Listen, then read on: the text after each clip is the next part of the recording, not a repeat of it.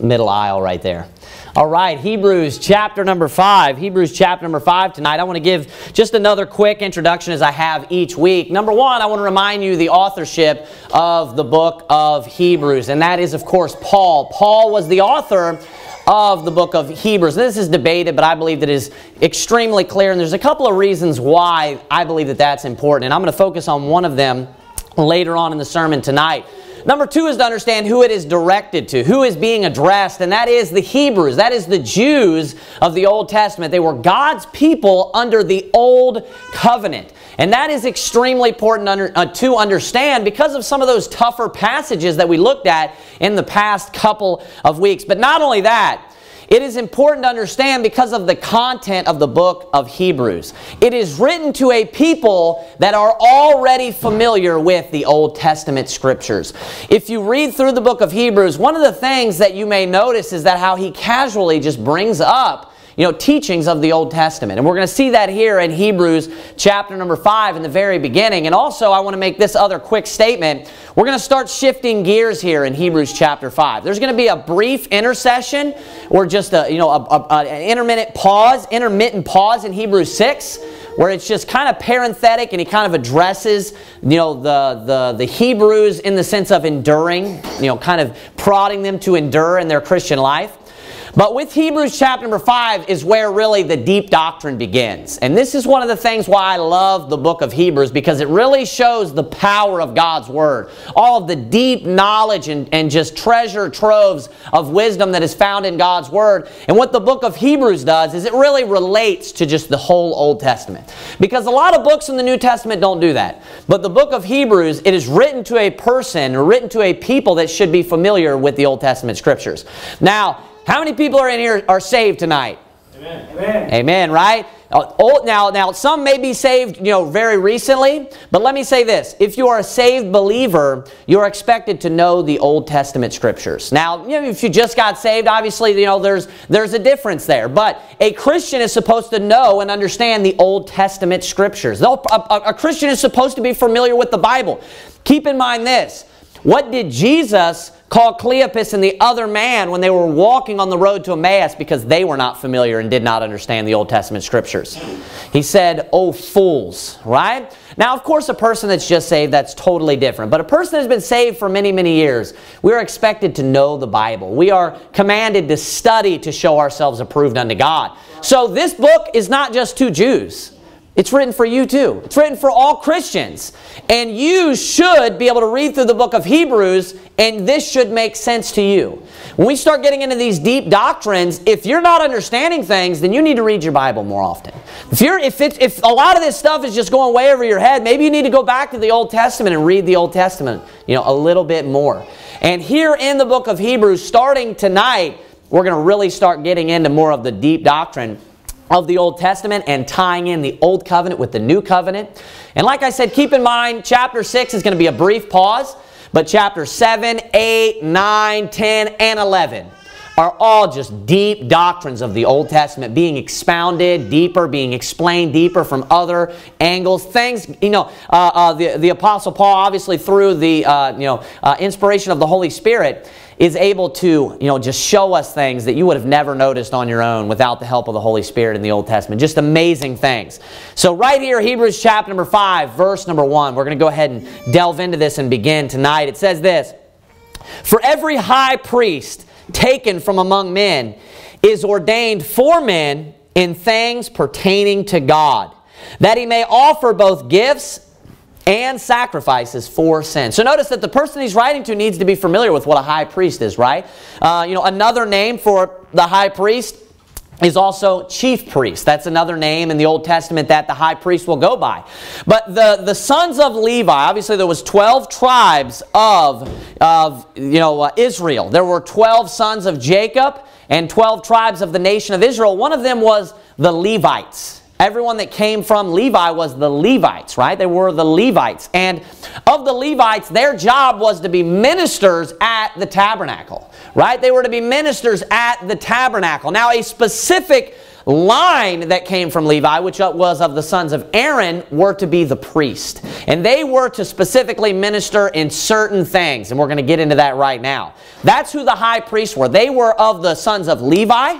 But even more specifically, they were of the sons of Aaron. And their job was to minister in the tabernacle. So it says this, for every high priest. So he's basically the head of all the priests, right? And also the head of all the Levites. For every high priest taken from among men. So notice he's taken from among men. He's selected out from men. Is ordained. That just means appointed. For men in things pertaining to God. So right there, what's the purpose of a high priest? What is the reason of a high priest? It's for men. That's what it tells you, that the purpose of the high priest is ordained for men. That's their reason. That's important. We're already learning important things here. They're ordained for men in things what? Pertaining to God. So it's things that has to do with God, right? Now specifically, look at the last clause there in verse number 1. The last statement of what they were ordained for, men. And what for? That he may offer both gifts and sacrifices for sins. Now, what's the purpose of the high priest? It's to offer sacrifices, right? It says gifts first, both gifts and sacrifices for sins. That is the purpose of the high priest. You say, what's the purpose of the high priest in the Old Testament? To offer gifts and sacrifices. That's the purpose of the high priest in the Old Testament. Notice that he's taken from among men. What does he have to be? He has to be a man, right? He has to be a man. Of course, the Lord Jesus Christ is our high priest, and he is a man. He's ordained for men. So he's ordained for us. That high priest in the Old Testament, he was ordained for the Israelites. The Lord Jesus Christ being our high priest, and I'm going to get into this, he's ordained for us. That's why he was ordained. Look at verse number 2. Who? Now that there is referring to the high priest. Who can have compassion on the ignorant. So he's able to have compassion on the ignorant and on them that are out of the way. Talking about the sinner, if you will, right? Them that are out of the way. For means because that he himself also is compassed with infirmity. Verse number 3, 2 and 3 go together to make this help make sense here. Verse number 3, and by reason hereof, so by reason of what we just read in verse number 2, I'll explain that in just a second, he ought, as for the people, so also for himself, to offer for sins. So verse number 2 explains that the high priests of the Old Testament, which were of the line of Levi and specifically of the line of Aaron, that they were sinners because they were taken from among men. So they were sinners, right? They were compassed about with infirmity. They were sinful themselves. And then verse number 3 says, and because of this, because they were sinners, and by reason hereof he ought, saying he needs to do this, as for the people, so also for himself to offer for sins. So it's explaining that because he's a sinner, when he goes and offers an offering, he doesn't offer an offering for just the people. What does he have to do as well? He has to offer that offering for himself. And why? Because he is also a sinner. Because that man, that high priest, he was just a man. He was just a normal man and just as much a sinner as you are, or Aaron, if you will, as the chief priest or as the first high priest of the nation of Israel. He was just as much a sinner as all of the nation of Israel. Just as much. There was no difference in him as far as his sinful nature. He was a transgressor, as was all of the nation of Israel. So when he went in to offer that offering and to offer the gifts and the sacrifices, he had to offer a sacrifice for himself because he's also sinful and he needs to atone for his own sins, right? That's of course not for spiritual salvation in order to get to heaven, right? It was reconciliation for, their relationship with God. So he would offer that offering, and this, would hold their relationship well with God, and then he would also offer the offering for all of the people. So that's very important. I want you to look at verse number 4. Actually, yeah, we'll read verse 4 and then we'll go to the Old Testament. I got a couple of verses I want to show you here. Verse number 4. And no man taketh this honor unto himself, but he that is called of God, as was Aaron. I want you to go to the Old Testament. Go to Leviticus chapter number 9. Leviticus chapter number 9. This actually has to do with what we were just talking about and what we read there in verse number 3 about how the chief priest or the high priest, when he went into the holiest of holies, or he went into the holiest of all, he had to give an atonement, or he had to offer that gift or sacrifice for the people, but first he had to offer the sacrifice for himself. I want to show you this in the Old Testament. Look at Leviticus chapter 9. Look at verse number 6. It says this, "And Moses said, This is the thing which the Lord commanded that ye should do. And the glory of the Lord shall appear unto you." Verse 7, "And Moses said unto Aaron," Aaron was the first high priest, "Go unto the altar and offer thy sin offering." So what is this first? It's his. It's for Aaron. This is his sin offering. "Thy sin offering and thy burnt offering." And then he says this, "And," so this is afterwards, or I'm sorry, this is still speaking about him, "and make an atonement for thyself." And then he says this, "and for the people." So that follows afterwards, the one for the people afterwards. Look at what it says further. "And offer the offering of the people and make an atonement for them, as the Lord commanded." So notice that first he's supposed to go in, and there's a very specific order of this, right? First he goes in and he offers the offering for himself. And he repeats that a couple of times, just as the Bible does, uses repetition to teach us. Then it explains that then you're supposed to afterwards offer an offering for the people. You're supposed to offer the sacrifice for the people, or the gift, as it calls it in Hebrews chapter number 5. So you should keep your hand there in Hebrews chapter number 5 each time we turn to any other passages. You know, we're going through Hebrews chapter 5. So go back to Hebrews chapter number 5. We're going to read verse 4, and then I want to show you another verse in the Old Testament. So you saw there in Leviticus 9 where the high priest, Aaron that is, supposed to offer the offering for himself. Then he's cleansed, and then he offers the offering for the people. Look at verse number 4 once more. It says, "And no man taketh this honor unto himself, but he that is called of God, as was Aaron." So what does it mean, "and no man taketh this honor unto himself"? So it's an honorable thing to hold the office of a priest or a high priest, isn't it? It's extremely honorable. That's why he explains, "No man taketh this honor unto himself." What does that mean? That means he's not self-appointed. He didn't just wake up one day and say, "Hey, I'm the high priest now. You know, I'm going to be the high priest." No, God is the one who chose him out and selected him in order to fulfill this office, because it's an important job. It's an extremely important office. So it's explaining that God chose him. He didn't just choose this on himself. He just didn't decide one day, "Hey, I want to be the high priest." No, God specifically said, "I want Aaron to be the high priest."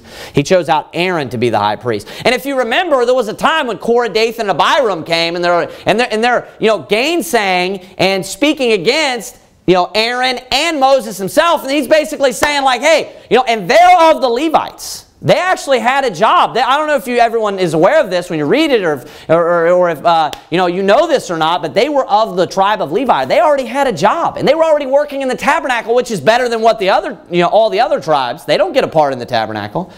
Wouldn't you like to at least go in the tabernacle and have a full-time job and work there in the tabernacle?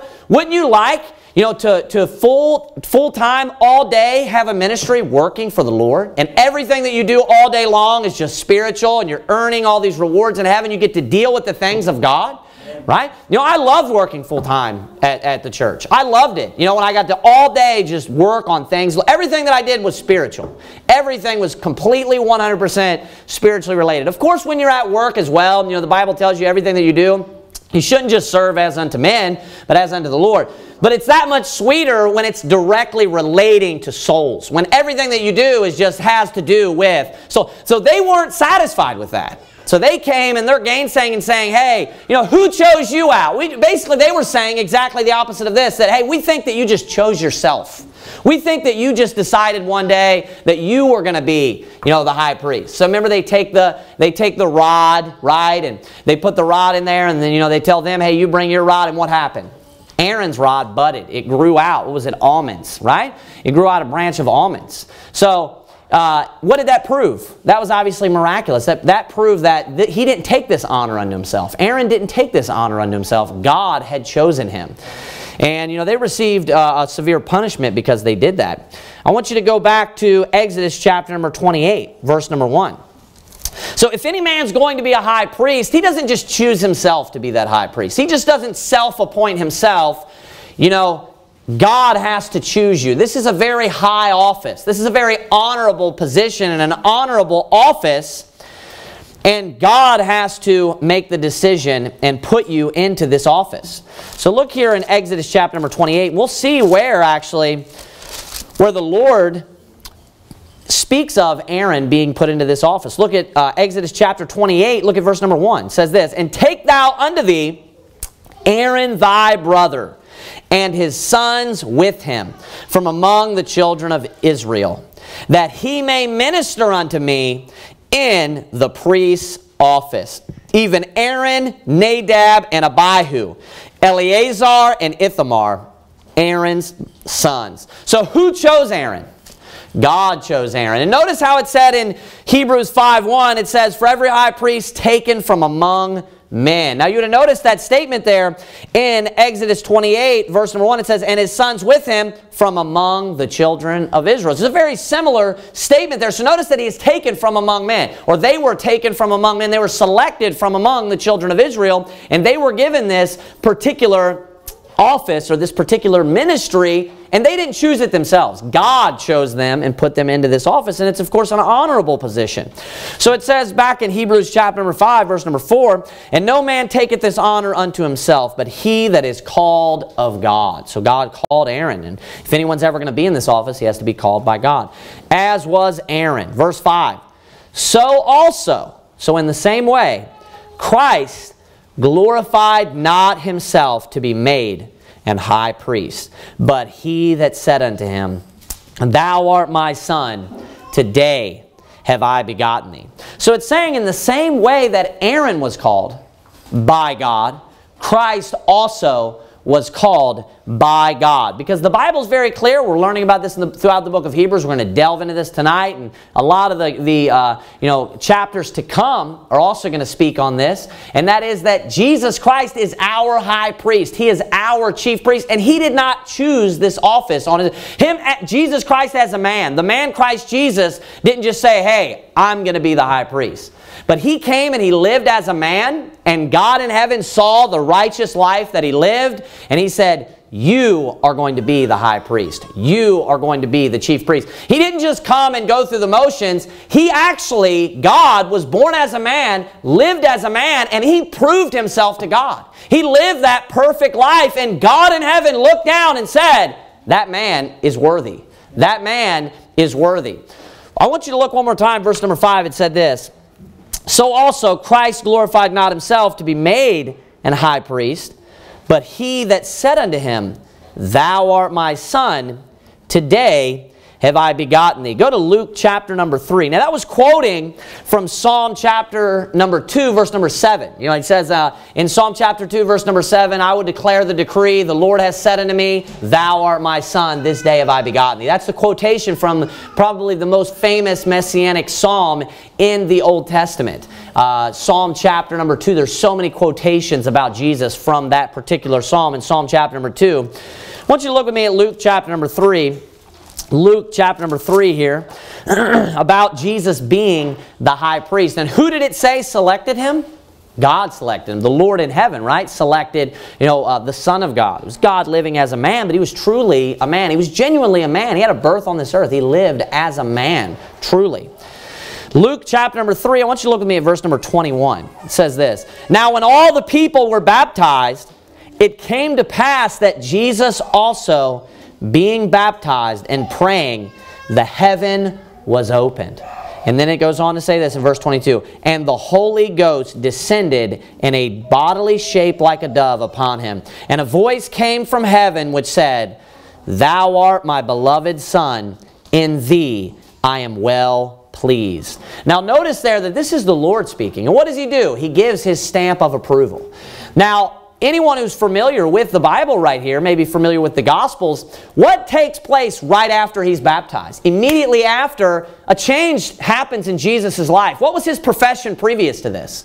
He was a carpenter, but what happens right now? Exactly. He goes in the wilderness, but what begins that's different about the next 3 years of his life than in the previous part of his life? He's no longer a carpenter, is he? He is in the ministry of the Lord, isn't he? He's now in the work of the Lord. And he goes forth and he's serving in an office for God. He's sent out right now. And what initiated that? Notice that it was the Holy Ghost coming upon him. Now, what took place in the Old Testament when the high priest and the chief priest were to begin their job or their office? What would take place? They were anointed with oil, weren't they? They would be anointed. Now, oftentimes when someone is anointed with oil in the Old Testament, what also happens at the same time? The Bible says when David was anointed with oil that the Holy Ghost or the Holy Spirit was upon him from that day forward. So oftentimes at that moment of the anointing of the oil, simultaneously or in tandem with that, the Holy Ghost would come upon them. And that anointing of the chief priest, that was the initiation, or that was their introduction into that office. Right here we see Jesus Christ being inducted into his office or his ministry of the work of the Lord. The Old Testament, what age did the chief priest, what did he have to be? There were requirements. And how old did the high priest or the chief priest have to be? 30 years old. The chief priest had to be 30 years old. Look there at Luke chapter number 3. Look at verse number 23. And Jesus himself began to be about 30 years of age. Now I want you to notice that Jesus was how old when he began his ministry? He was 30 years old. And what was Jesus? He was our chief priest or our high priest. He was our spiritual high priest or our spiritual chief priest. And that is, there were requirements to the Old Testament chief priest and high priest. And what was the age? It was 30 years old. So we can see that right now is him being inducted into that office as the high priest or the chief priest, and he meets the requirements, doesn't he? Notice how it's very clear, it's very specific. He's meeting the standards. It tells you right after he is inducted into the office, the Holy Ghost comes upon him. It's like the anointing oil upon Aaron, and he's now the high priest. He's now the chief priest. And that was the stamp of approval from God. That was God putting his stamp of approval and saying that, hey, you're not bringing this honor unto yourself. I'm giving you this honor. God was the one that approved him and put him into this office, just like he put Aaron into the office. Also, I want you, so go to Numbers 4:30. We'll look at this in the Old Testament. Numbers chapter number 4, verse number 30. People will read over these little, facts, how it tells you right after he is anointed there with the Holy Spirit, he began to be about 30 years of age. It's easy to read over all this because it's not all written on one page where it's all explained to you, right? These are more of the deep things of God. It's not all put down on one page like, hey, Jesus is the high priest. That's why he was 30 years old when he was anointed by oil and then sent into the ministry. It just calls him the high priest a few times in the book of Hebrews. Then it tells you about, when he began his ministry. Then you have to go back. You got to study the Old Testament. And you know what a Hebrew or a Jew that was familiar with the Old Testament would notice when they received the book of Luke? Maybe they read first the book of Hebrews. And they're like, oh, Jesus is my high priest now. He's replacing Aaron. And they're familiar with the standards. They lived it. They went to the temple and things like that. Then they get the book of Luke and they read Luke chapter number 3. Do you know what they think when they see he began to be about 30 years of age? That makes perfect sense because you got to be 30 years old in order to be in the office of the high priest or the office of the chief priest. You can kind of, when it's preached to you and it's just laid out and kind of just given to you like that, you can think, oh, that's simple. But it's not all just put, there in front of you like, hey, therefore this, therefore that. You got to study. That's the importance of studying. Look there in Numbers chapter number 4. Verse number 30, it says this. Or look at verse 3. I think it's 3 is what pertains to the high priest. Look at verse 3. It says this. From 30 years old and upward, even until 50 years old, all that enter into the host to do the work in the tabernacle of the congregation. Now that right there is about the sons of Kohath. But if you go through here, it gives you, verse number 16, here it is. And to the office of, I believe it gives you the age right here. Maybe it's not right there, but if you jump through here, it gives you the ages repeatedly. Verse number 23, 30 years old and upward until 50. Verse number 30, from 30 years old and upward, even unto 50 years old. They're all the same. All of them, it's when they're inducted into this office of high priest, it is meant to be, or those that are doing the work actually in the tabernacle also. It's 30 years old to 50. That is the requirement for someone to go in there and to do the work, right? Not a novice. You know, that's important. Go back to Hebrews chapter number 5. Hebrews chapter number 5.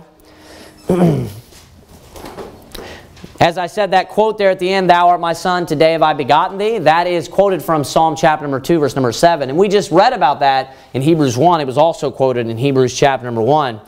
Look at verse number 6. It says this, "As he saith also in another place, Thou art a priest forever after the order of Melchizedek." So this is also speaking about the Lord Jesus Christ. We're told that this particular quotation that he's quoting from the Old Testament, this citation is also speaking about Jesus. I want you to go back to Psalm chapter number 110. Psalm chapter number 110. So we're doing a lot of flipping through the Bible tonight. Psalm chapter number 110. That's a good thing. Amen. Psalm chapter number 110.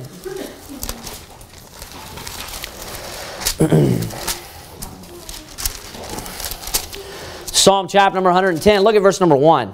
The Bible says this, "The Lord said unto my Lord, Sit thou at my right hand until I make thine enemies thy footstool." So this is also, Jesus quotes this, and he identifies, and the Jews even realize that this was a messianic psalm. Because he's like, you know, "What think ye of Christ?" he says to the Jews. "Whose son is he?" And then he quotes that, right? So they were aware that's a quotation, or this is a psalm that's about the Christ. Even the Jews should have been aware of that. So Psalm 110, when that's being quoted in Hebrews 5, they're going to know that, because keep reading verse number 2. "The Lord shall send the rod of thy strength." That's the Messiah. The Messiah's rod. "Out of Zion, rule thou in the midst of thine enemies." This is prophetic about when Jesus rules on the earth, right? Verse 3, "Thy people shall be willing in the day of thy power, and the beauties of holiness from the womb of the morning. Thou hast the dew of thy youth." Look at verse 4. This is about the Messiah. "The Lord hath sworn and will not repent. Thou art a priest forever after the order of Melchizedek." So notice right there again, what do we have? We have Jesus clearly not taking this honor unto himself, but who? Jehovah choosing out the Messiah and saying, hey, the Messiah is a priest forever after the order of Melchizedek. Now, you know, some of this may not even be in context for you in your mind while you're hearing it, but we have to keep in mind that this is being written to Jews that were probably raised and weren't saved for a period of time. They're getting lost and maybe going down the route of Judaism. They're being taught things of the Old Testament, right? But maybe not in the right context or in the right light. So what Paul is doing right now in Hebrews chapter number 5 is he's explaining why Jesus is the high priest. So basically it begins with this. I believe Jesus is the Messiah. This is what Paul would say.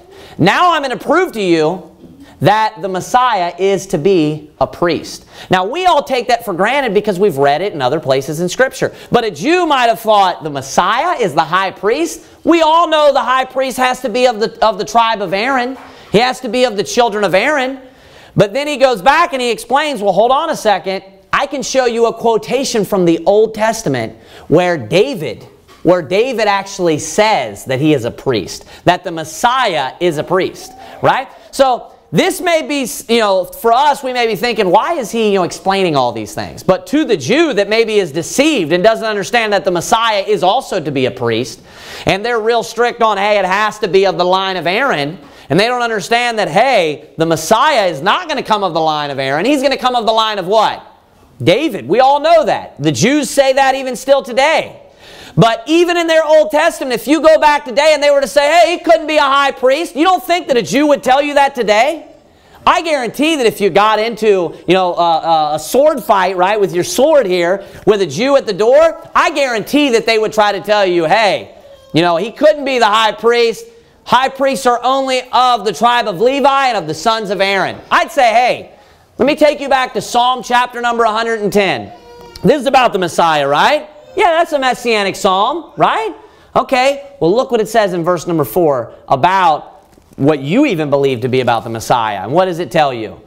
Right there it says, the Lord has sworn, is that how it's worded? The Lord hath sworn and will not repent, thou art a priest forever after the order of Melchizedek. So even the Old Testament told you that the Messiah was going to be a high priest.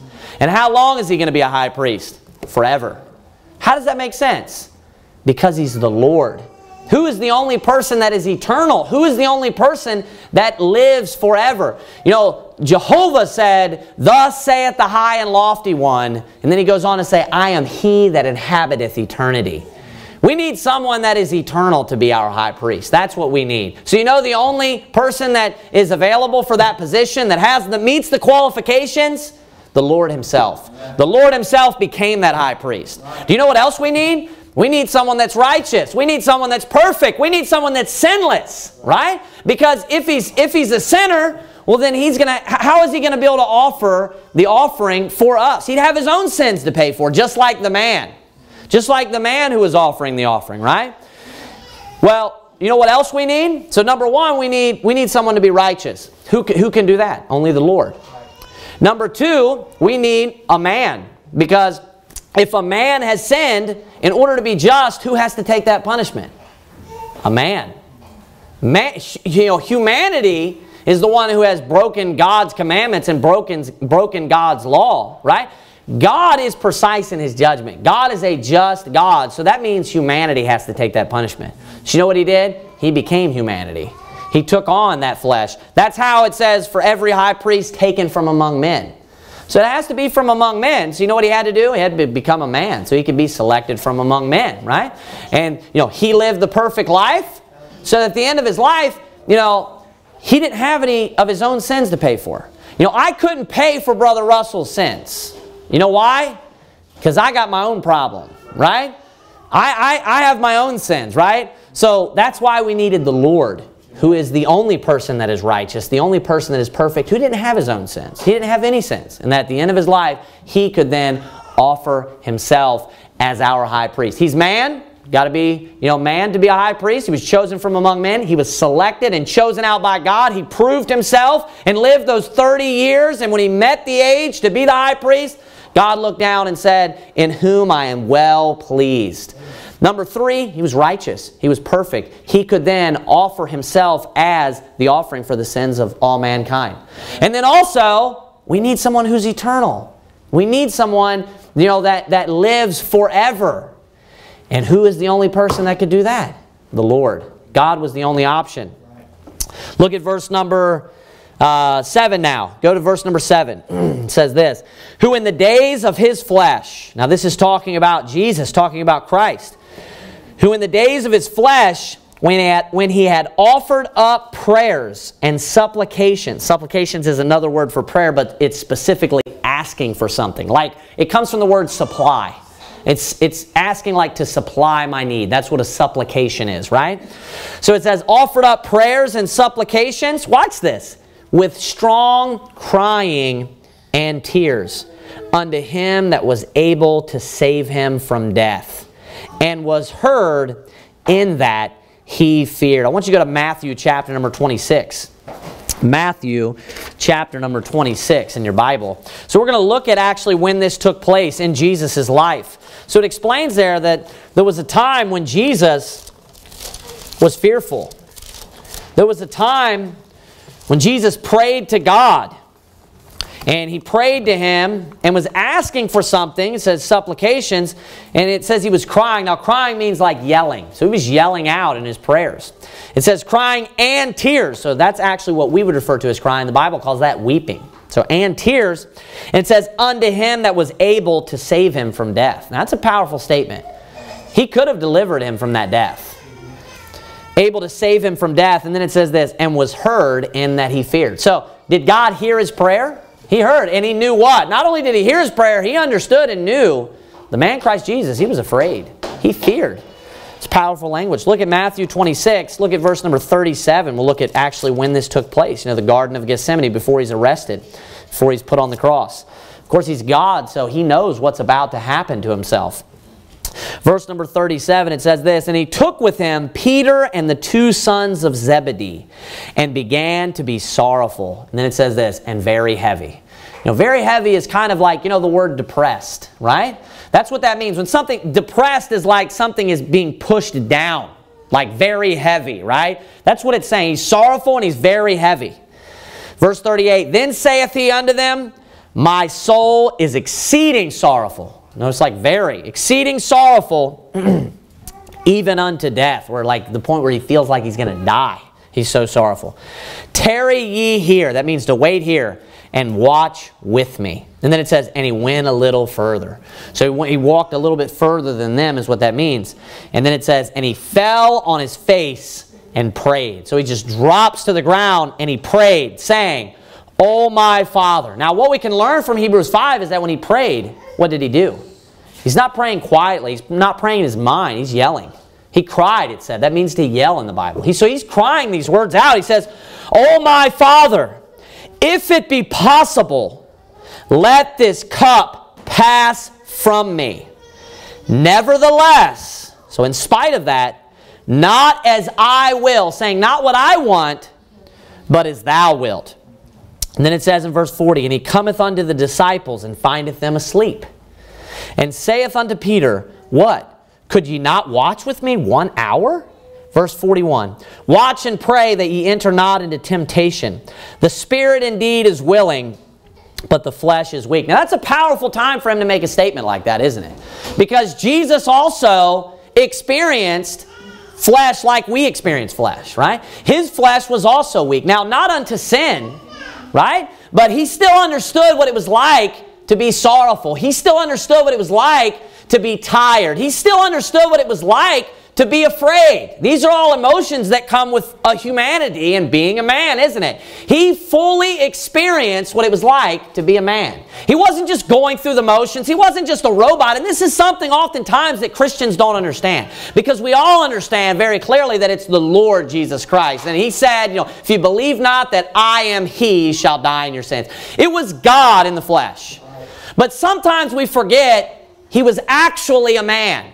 He wasn't just going through the motions. It wasn't just God and he's just like, coasting his way through and this is going to be cake. Just wait until I got to pay for their sins and get back into glory. He actually lived like a man. He felt all of the same emotions that you feel and that I feel. He did everything that you do in your life that has to do with just outside of sin. He did everything that has to do with humanity. All of it. You know what you see here in the Garden of Gethsemane is you see in full force the man Christ Jesus. Where he fully and truly is a man. He's not going through, it's not like an avatar, right? He's not playing a video game with himself down there. He's there and he knows what it's like. You know what? Jesus was afraid. And you know what he was saying? If there's any way out of this, please just let me get out of it. If there's anything possible that can happen where I don't have to go through with this, please just get me out of this. But was there? It said that he could have saved him from death. He prayed unto him that was able to save him from death. But was there anything that he could do? Was it possible for him to let that cup pass from him? If he would have, do you know what the result would be? Every man that ever lived, every woman that ever lived, every person that ever lived would die and go to hell. This was the plan of salvation for all of humanity. Amen. This is the plan. Do you know what that tells you? There's no other way of salvation but completely through Jesus Christ. Right. 100%. That is the only route of salvation. It's not just, well, you can kind of be good. No. He was able to save him from death, but he didn't. Do you know why? Because that was necessary for you to go to heaven. Right. And that's the only way. Is there any other route? No, son, you have to die. This is what has to happen. If there would have been, he would have spared his son. Right. He was able to save him from death. Do you think he would have just let him die? If God could just give us some other way to get to heaven, do you think he would have allowed his son like, whoops, they can actually go this way, but, you learned a lot going through that, right? That's silly, right? It's the only way of salvation. It's not by being good. It's not by living a good life. It's not by, hey, I'm good and Jesus. No, it's what Jesus did. And there's no way out of it. He was able to save him from death. He was crying to him saying, please. I mean, if you had a son that was in a situation like this, you as a man, wouldn't you do what? You'd pull the plug immediately as just a man, wouldn't you? You'd get him out of it. If you were watching your son, obviously God is perfect, and this would be you in error and not thinking of other people, right? But if you had a son that's suffering like that and crying out and saying, Dad, please just help me, what would you do? Game over. Come up. Come home. Wouldn't you? Yeah. Immediately. That's what I would do. I love my children, right? I'm sure that's what you would do. But do you know what he did? Jesus went through it, and he allowed him to go through it for you. Amen. So that shows you how much. You know, there's a great expression of God's love through allowing his son to go through this suffering and allowing his son to die on that cross. It just shows how much God loves us, that the Father was willing to sacrifice his son for the sins of the whole world.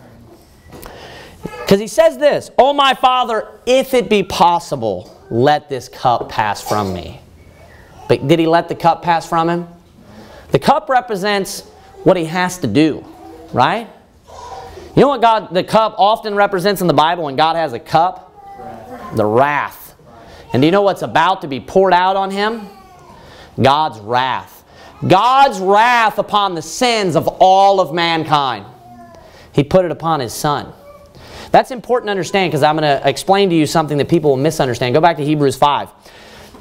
Because it says at the end, unto him that was able to save him from death. And then it says, and was heard in that he feared. So he was fearful, wasn't he? Now, to be fearful is listed in Revelation 21:8. It's a sin to be fearful. But there is an exception. There is someone that you should fear. Do you know who you should fear? The Lord, God. Do you know what he was afraid of? That cup. Do you know what that cup was? The judgment of God, God's wrath. That's what he was afraid of. He was afraid of going to the cross. And what was the cross? It was your punishment. It was the wrath of God. I've heard people try to, this seems like Jesus is sinning because we're not supposed to be afraid of anything.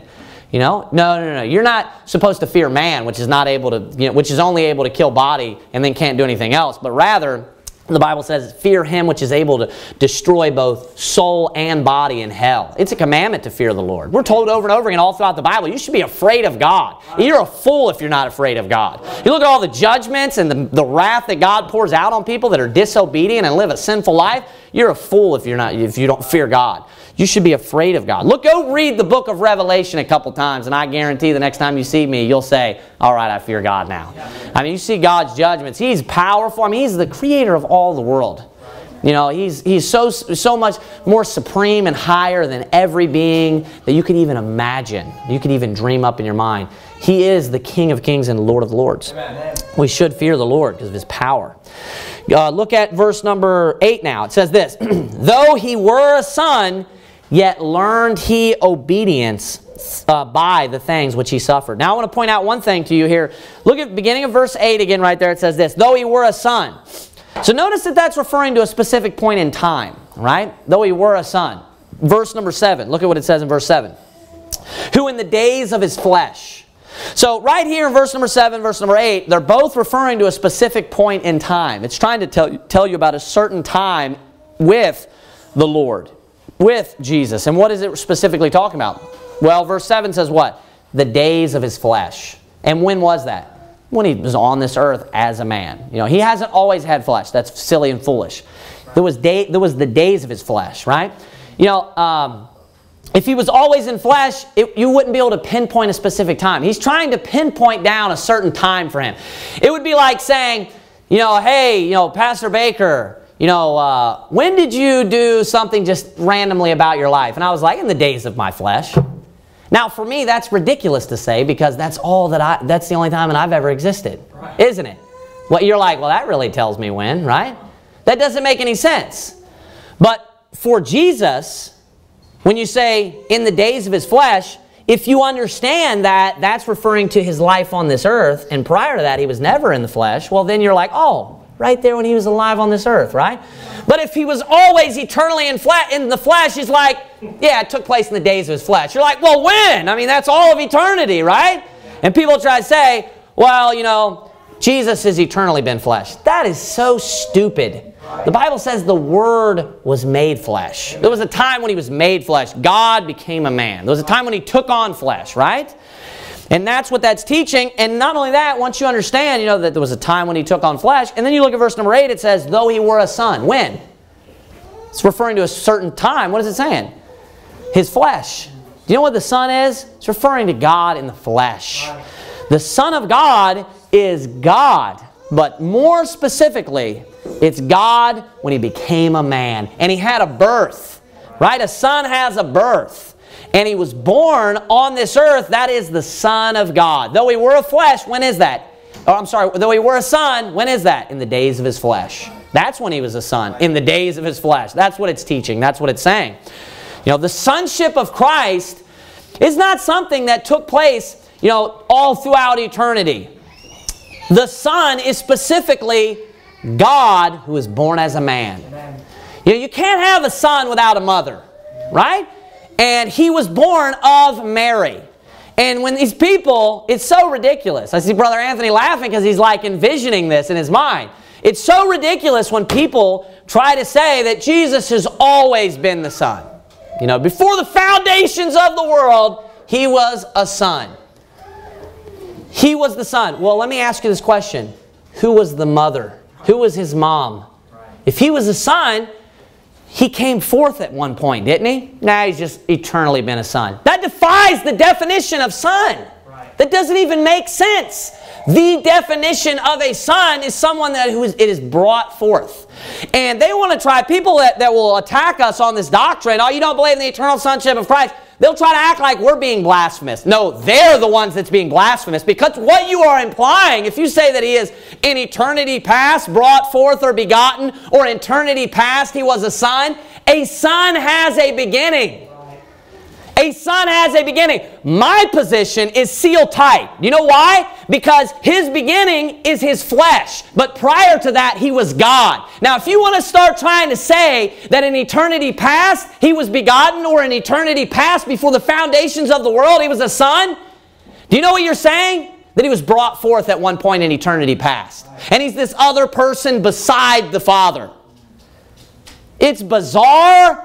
It's paganism is what it is. This trash comes from the Roman Catholic Church, and the Roman Catholic Church is Roman paganism. Just drop the Catholic. That's what they are. Roman paganism. That's what they are. They took their teachings of Greek mythology and Roman mythology, and they tried to smash Christianity together with it. And you know what they got? That's why they worship idols. That's Roman paganism. That's why they worship goddesses like Mary, and they pray to her and bow down to her. That's what they did in Roman paganism. That's why they do all these weird things that you can't find in the Bible. All these weird rituals and stuff. But you know where you will find it? Roman paganism, Greek paganism. That's why they revere all of the saints. And they have all these statues. You ever look at the type of architecture that they have in their churches? Have you seen that kind of stuff? Do you know where else you'll find that? Some Roman temples. That's where you'll find it. It matches up perfectly. If you look inside there, that's exactly what it looks like. It looks like a Roman temple with all these saints that they're praying to. That's paganism. And that's how this teaching crept into real biblical Christianity, of this eternal sonship. No, you have God, the one and only true God, one person, the Father, our Father. That one true God became a man. Amen. That is who the Son of God is. Amen. That is the man Christ Jesus. Right. He's not some second person where there's two people next to each other in eternity past, the Father and the Son. Where's the mom? It makes no sense. It defies the definition of son. It's always been a son. I've always been his son.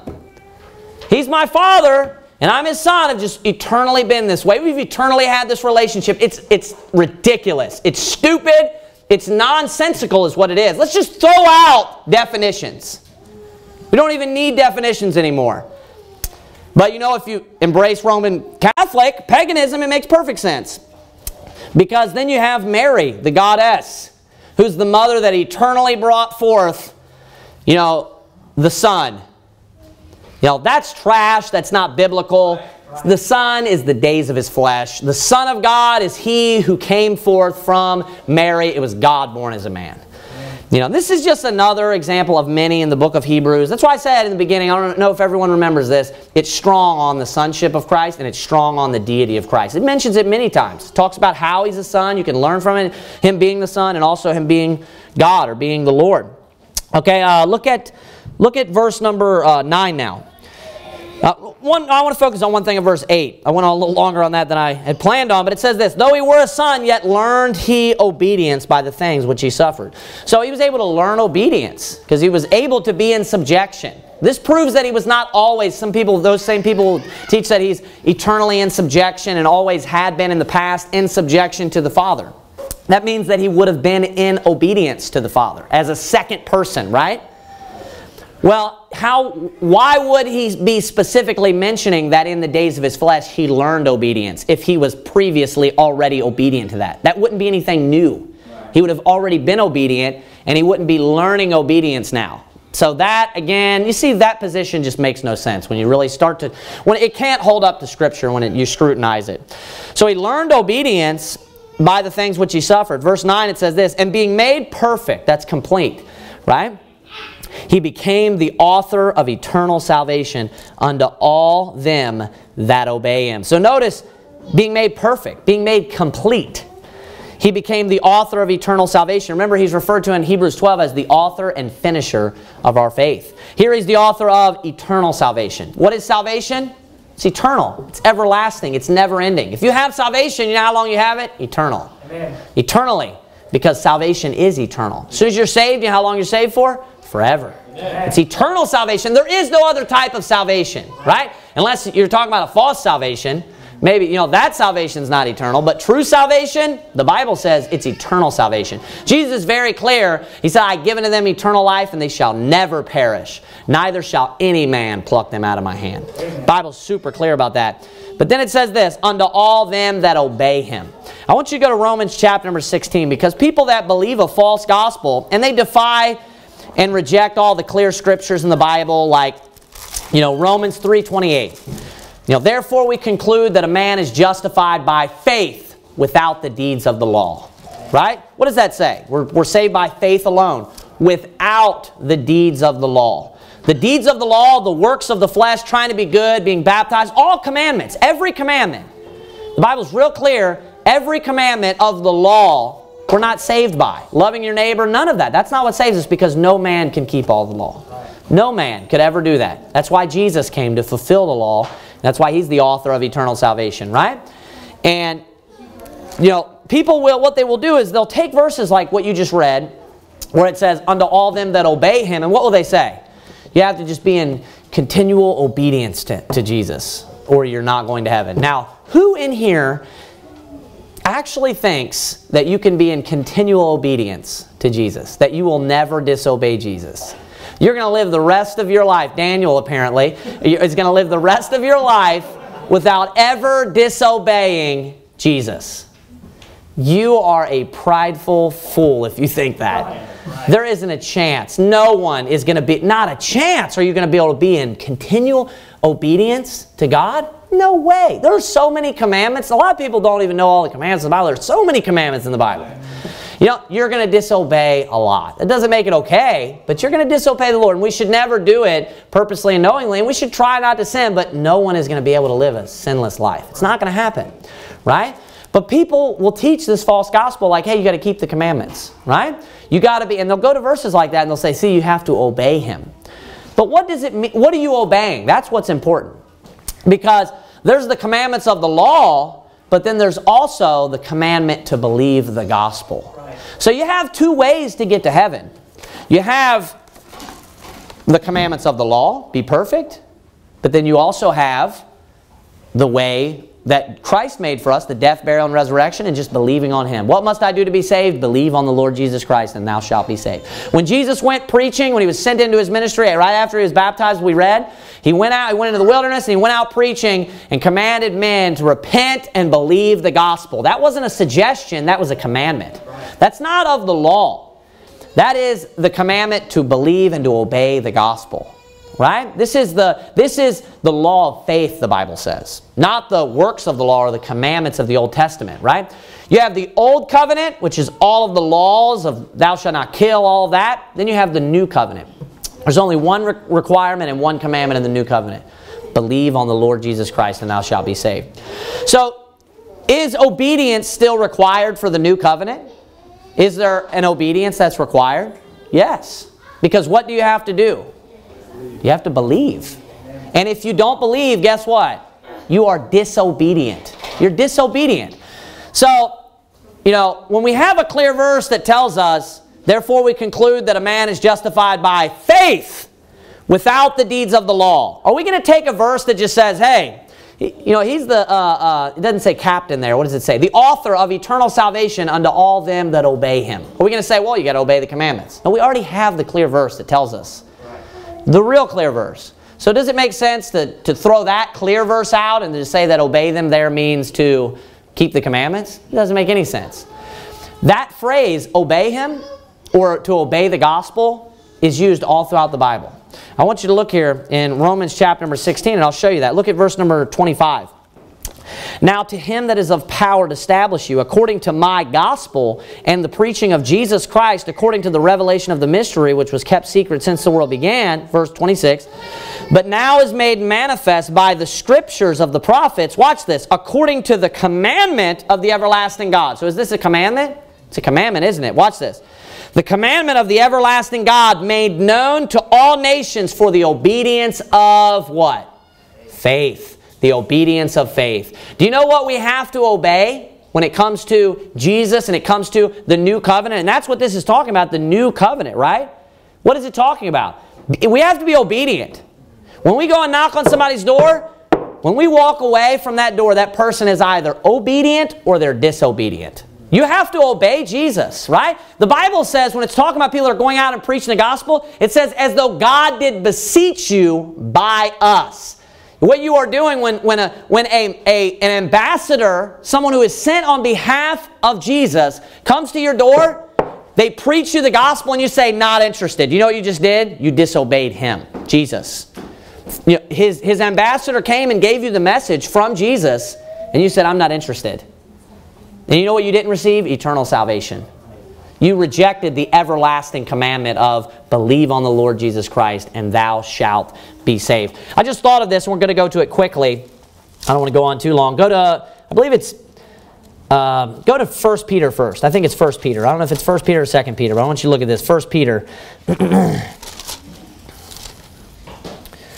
Yeah, 1 Peter chapter number 6, it says this, wherefore also it is contained in the scripture, behold, I lay in Zion a chief cornerstone, elect, precious, and then it says this, and he that believeth on him shall not be confounded. So notice, he that believes on him is not confounded, right? And then it says, verse 7, unto you therefore which believe he is precious, now watch this, but unto them which be disobedient, the stone which the builders disallowed, the same has become the head of the corner. Notice, what is it? Someone who believed, they obeyed the gospel. What did the other person do? They were disobedient. Why? Because they did not believe. So when it talks about unto them that obey him, what do you have to do?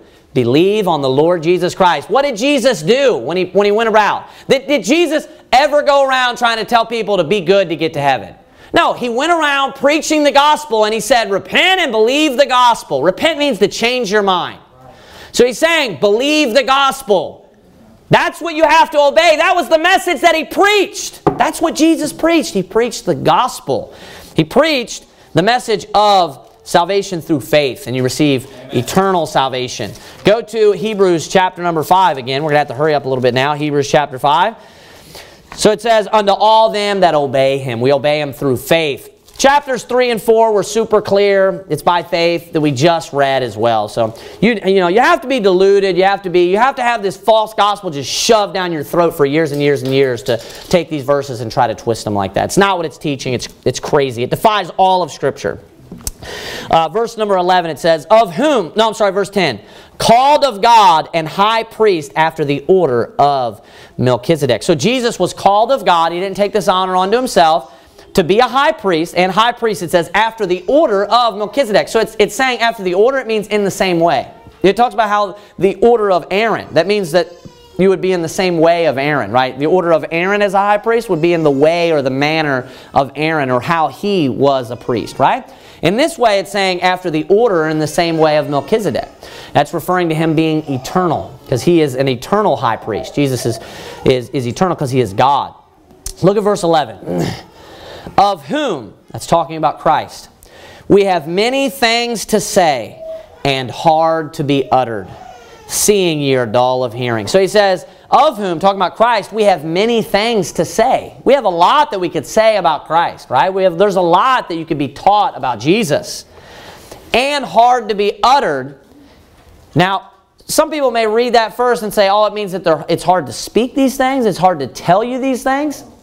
No, that's not what it means, because it says this, seeing. So now it's going to explain to you what that means. Seeing ye are dull of hearing. So you know why it's hard to be uttered is because you're having, you are having trouble understanding. Have you ever tried to explain something to, a child maybe? And that's a perfect example, actually. And it's hard to be uttered because you're just trying to break it down to their level and explain it in a way. You try to explain it like 10 times in this way and that way. It's hard to be uttered, right? Now, could you explain that concept to an adult very easily? Of course. But because a child is dull of hearing, they're having trouble understanding it, these things are hard to be uttered, right? He's actually right now likening them unto children. He's saying, I could teach you so much, but these things are hard to be uttered. I could teach you so much about Jesus, but they're hard to be uttered because you don't understand very well. Look at verse number 12 now. For the time ye ought to be teachers, ye have need that one teach you again, which be the first principles of the oracles of God, and are become such as have need of milk, and not of strong meat. Now notice he says, for the time ye ought to be teachers. Ought there means should. It says you should be teachers. Saying you have need that one teach you again. Now why does he say that? Because unto the Jews, or unto the Hebrews, was committed the oracles of God, the Bible says in the book of Romans. The Bible asks the question, so is there any advantage? What advantage hath the Jew? Or what profit is there of circumcision? I believe it's Romans 3, verse 1. And he responds, chiefly, much, every way. It says, chiefly because that unto them was committed the oracles of God. So he says, there's a lot of profits, but mainly, chiefly means, like this is the big thing, right? He's saying mainly that unto them was given the oracles of God. What is oracles? Like something is oral, it's saying it's from your mouth. It's talking about the words. That's the oracles. So he's saying that they had the scriptures. So did they have any excuse not to know the Bible? None at all. Instead of having someone teach them, they should be teaching other peoples. They had the advantage. There was an advantage of being a Jew. There was an advantage of being a Hebrew. They had the Word of God handed to them, and they had all of these advantages. And the Bible says, unto whom much is given, of him shall much be required. So if a person is given a lot, if you have a lot of advantages, there's more expected of you. More is expected of you, and that's why Paul is digging into them right now. I mean, that's insulting, isn't it? He's explaining to them, hey, I got a lot of things that I could teach you. But these things are hard to be spoken or hard to be uttered because you're dull of hearing. I mean, he's rebuking them, saying, because you can't understand me. There's a lot more that I could teach you if you were able to hear it, but you're not. And he says, for when the time ye ought to be teachers, ye have need that one teach you again, which be the first principles of the oracles of God.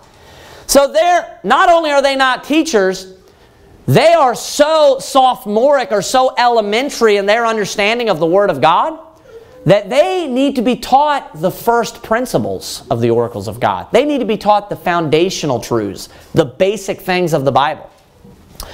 Look further what he says right here. Look at the very end. And are become such as have need of milk and not of strong meat. Now, who drinks milk? Babies. Who eats meat? Men. That's right, right? That's the difference. Milk and meat. It's talking about the difference between a baby and a grown man or a grown woman. That's the difference. What's he calling them? Babes. Saying you're like a baby. Is he being nice to them? I mean, you got to think about this. We kind of read over this stuff. Would you like to receive a letter like this? You know? You have need, you know, right there at the end he says, how does he word it? And or become such as have need of milk and not of strong meat. He's like, you need to be, you know, that's something that especially kids when you're younger and right when you're trying to learn how to, you know, talk smack or talk crap to somebody else, you'll make fun of them like they're a baby, right? You know, you drink, I'll do this with the kids all the time, like especially the boys that like think they're big, like Jeremiah. I always like mess with him. You need a binky, you know what I mean? That's, you know, he obviously hates that kind of crap talk, you know. And I'll talk to him like, hey, let me get you a baba. You know, when he's still wearing diapers, when he's got to go to the bathroom in the middle of the night, you know, I'll mess with him about that. Oh, you got your diaper on? Ah, let's get you a baba. Is he sleeping? Oh, he's lucky, yeah. Yeah, so I'll just mess with him about that. He hates that. You know, and nobody wants to be called a baby, even a 4-year-old, right? He despises it. And what's Paul doing? He's like, you need to be drinking out of your mother's breast. That's what he's saying. He's like, oh, you want a steak?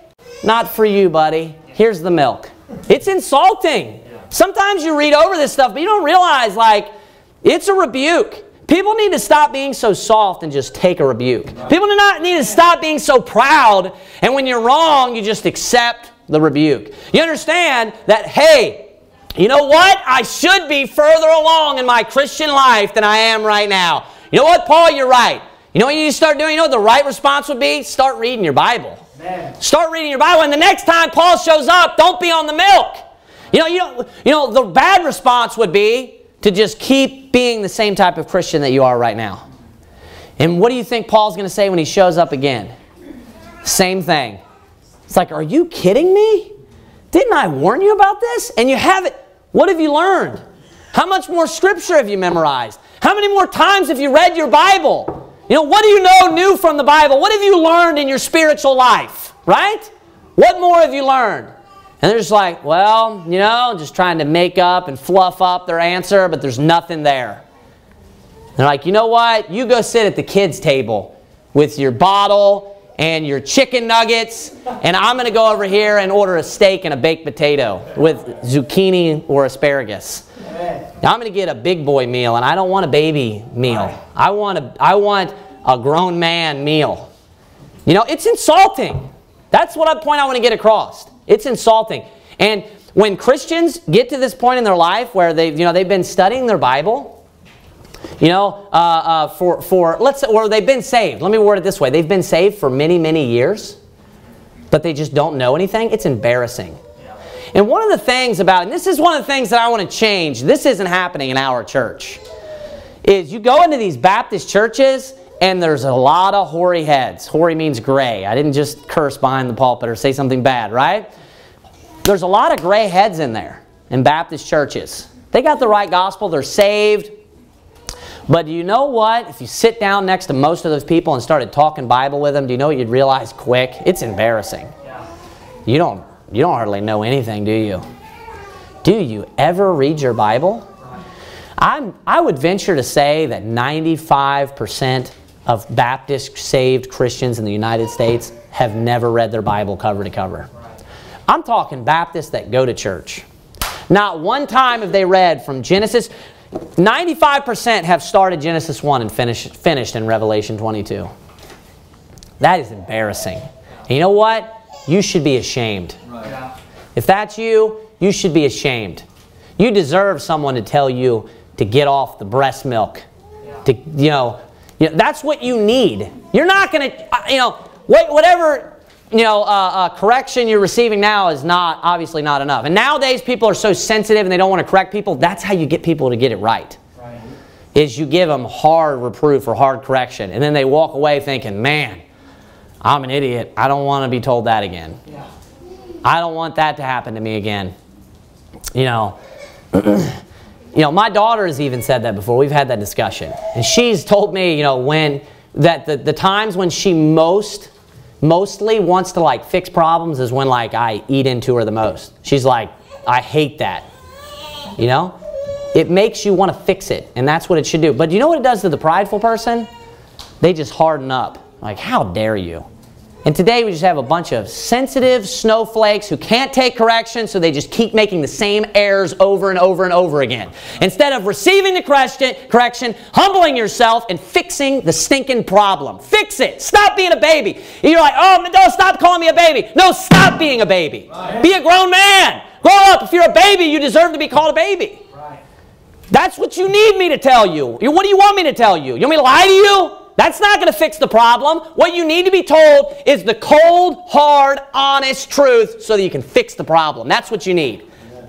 If you're being a baby, you need to be told, stop being a baby. Stop drinking your mother's milk and start eating some big boy food. Amen. Consume the milk faster, drink it faster, and move on. Look at what it says next. Look there in verse number 12. It says, for everyone that useth milk is unskillful in the word of righteousness, for he is a babe.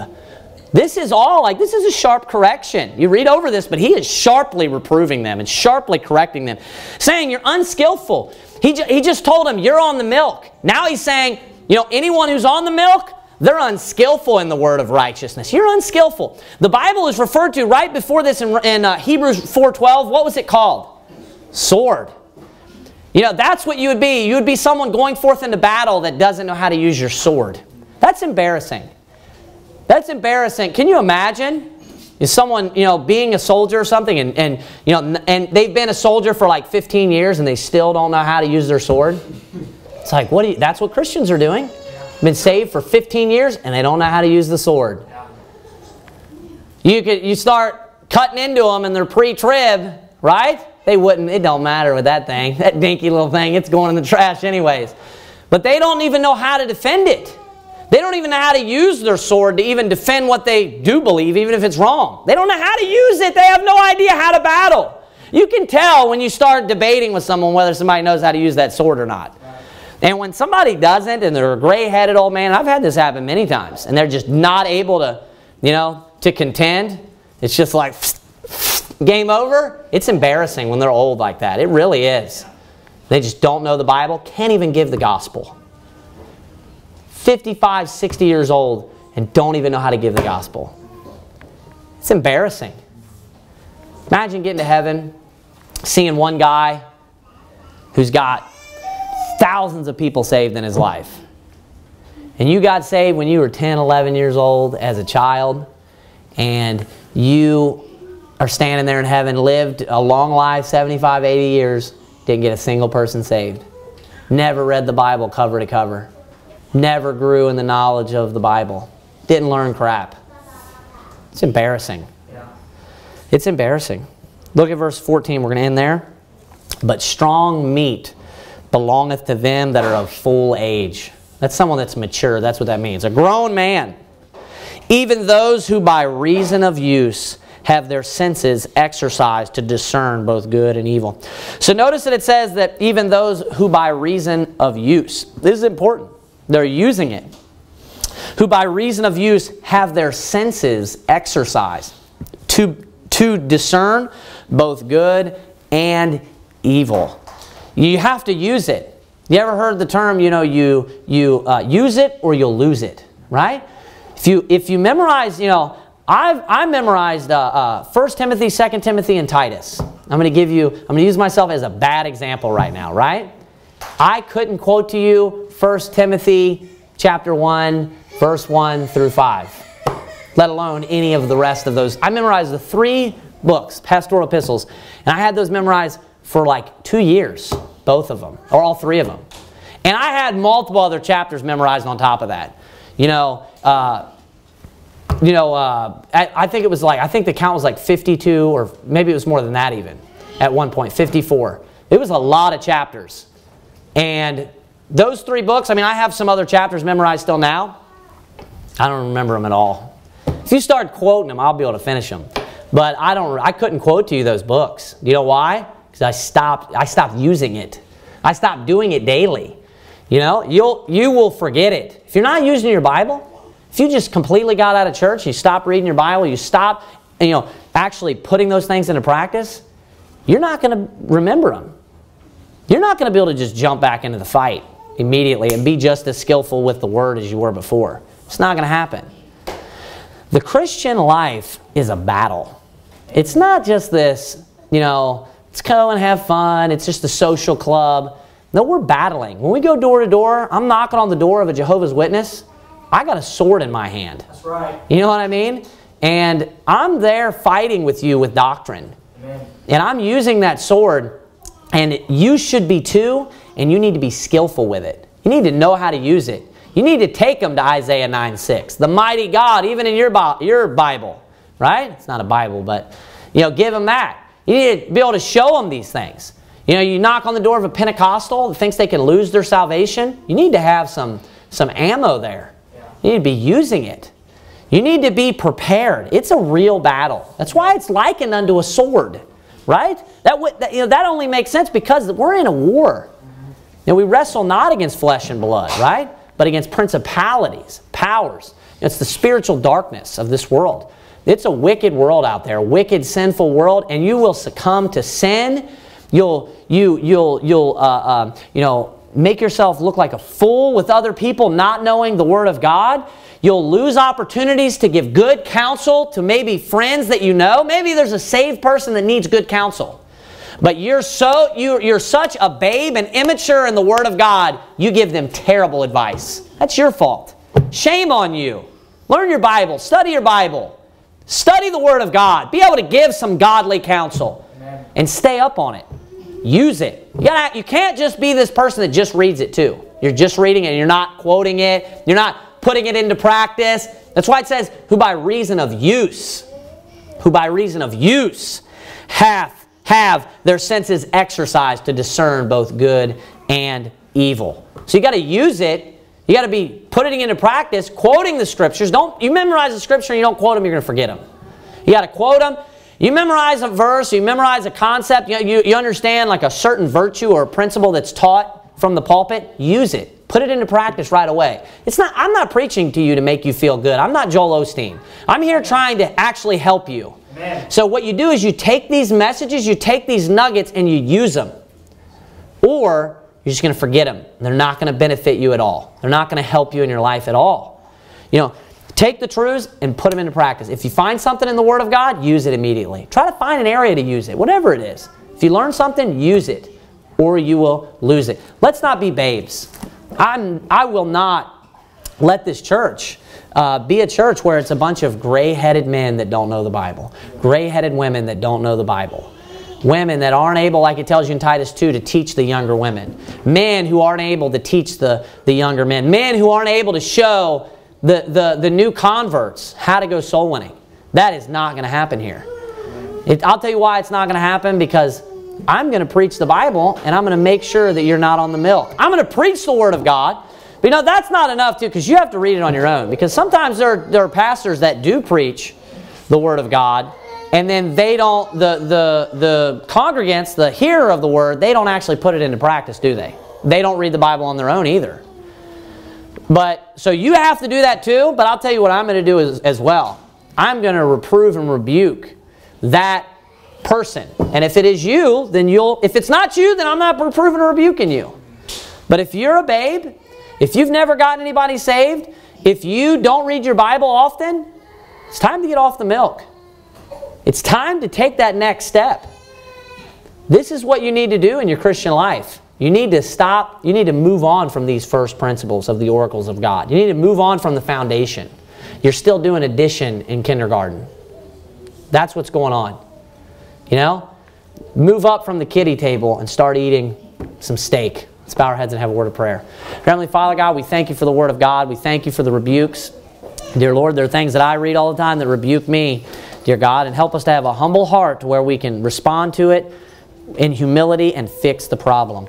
We thank you so much for your Word. We thank you that it's forthcoming, and it's very straightforward, and it's with plainness of speech that you warn us. We thank you for the Lord Jesus Christ and all of His sufferings and how He was able to go through with everything, and that He went through with it. He finished it to the end, and He was perfected, as it says. He was completed, and He became the author of eternal salvation. We thank you for salvation that's eternal. We ask you to be with us. Bless our church. Bless the visitor that came tonight. Bless all the members. Bless all the children. We love you so much. Be with us and keep us safe. And in Jesus Christ's name, amen.